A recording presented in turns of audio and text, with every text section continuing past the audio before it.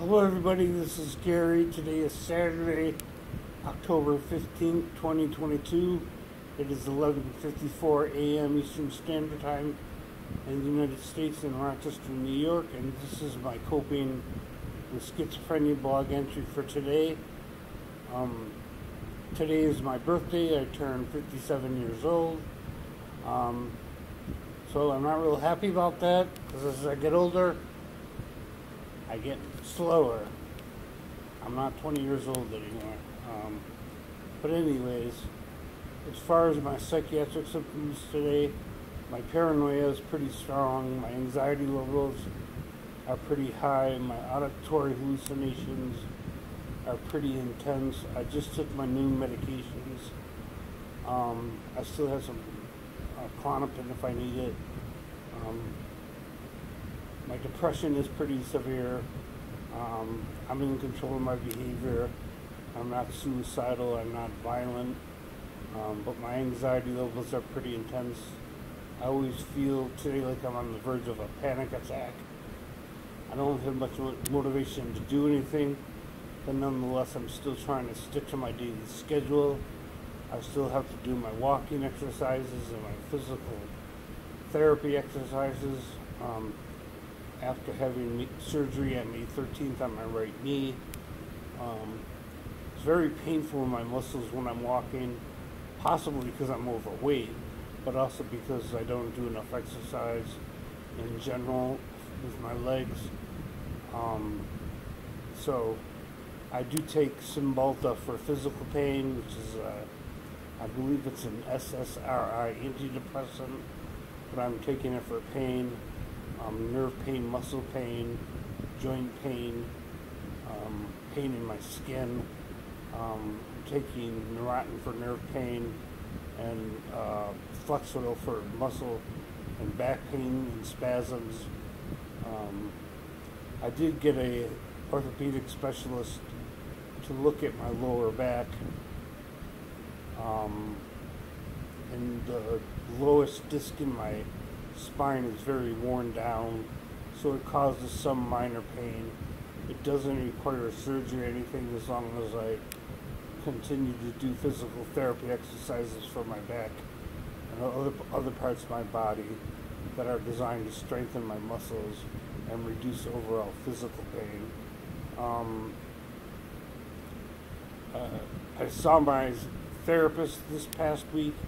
I saw my peer support specialist. We just went over how things were going.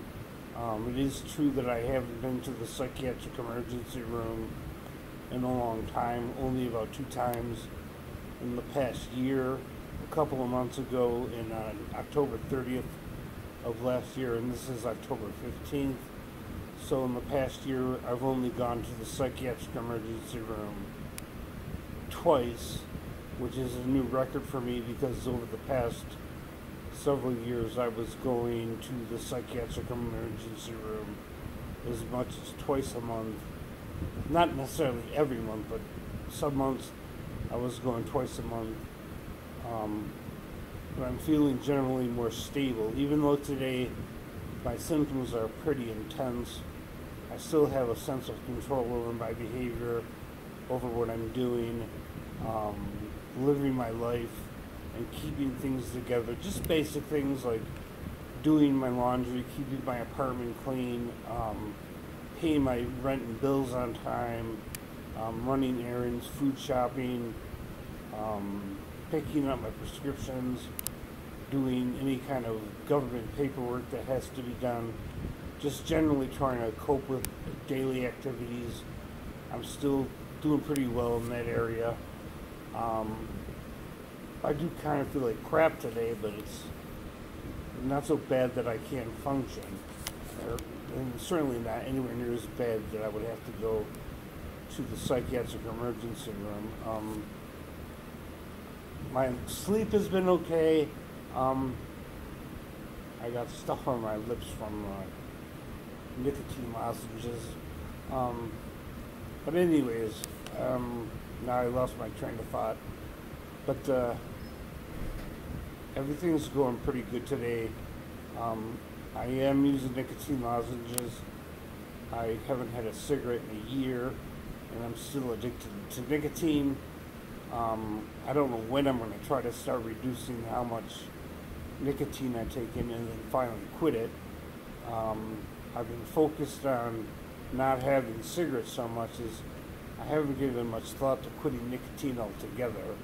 And it's very expensive. I'm buying my own nicotine lozenges, and they're like $30, $40, $50 a box, depending on what size and dose you get. In New York State, and I believe in all 50 states, you can buy nicotine lozenges and nicotine gum and nicotine patches, skin patches over the counter. You certainly can in New York State. I don't need a physician's prescription to get nicotine lozenges. But they are expensive if your insurance doesn't cover them. So there's not much else to report right now. I'm just going to try to have the best birthday that I can have today.